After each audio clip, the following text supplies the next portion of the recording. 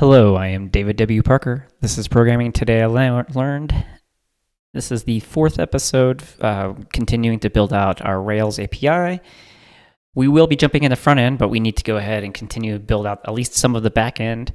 In this episode, we'll keep it a little bit shorter. We're going to go ahead, I'm just going to show you this singular gem called Annotate. And it's just a really nice way for us to, well, annotate our models and other resources, but I mostly use it for models to kind of keep awareness of what is on the database, so I'm not constantly checking my schema.rb. So let's go ahead and take a look at the code. So the first thing is we're going to look at this gem file here, and within the development group, I've added this annotate models gem. So it's called gem annotate. Go ahead and bundle install it, and then within lib tasks, I've added this rake task, auto annotate models. And it checks if the development environment requires annotate. And then I have a lot of different options here that you could take a look at. If we go glance over, let's go glance over here at the library.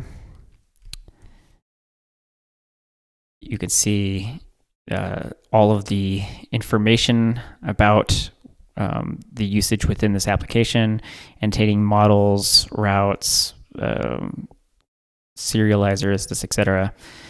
There's a lot of configuration that you can set up. I would recommend looking at the documentation again, as I always do. For me, I already have posted, you'll be able to look in the source code in GitHub and right here of what I actually like. I mostly just use it for the models as the main thing. I like to see foreign keys and indices, etc.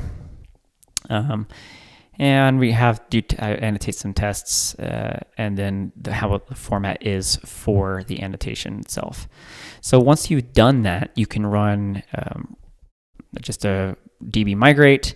And if we jump over to our model user here, you could see now we have this huge block of information at the top. So you could see this is the information that has been provided within our model. And in fact, this is actually a little dated because I did not do this after I ran the confirmation stuff. So if we go ahead and run it, you'll see it's updated this. And you could see now we have this other unconfirmed, etc. So it provides each of the informations as well as the default and whether or not it's null, as well as any indices. You can look at our other models here, the allow listed JWT, for example.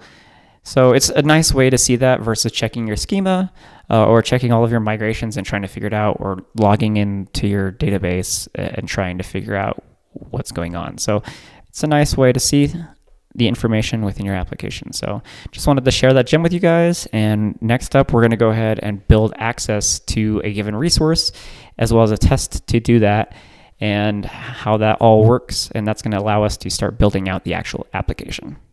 See you guys next time.